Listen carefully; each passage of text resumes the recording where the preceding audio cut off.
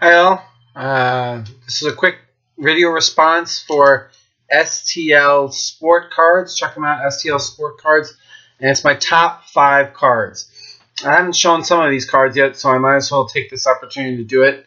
Here's this 1969 Rod Carew. 1969 Rod Carew.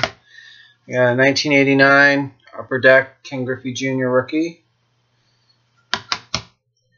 1982 Cal Ripken rookie. 1975 Hank Aaron. And a 1983 Frank Viola. I consider this my top card because it's his rookie and it's a signature. And it's in very good condition. I'd say probably an 8 or a 9. So those are my top 5 cards.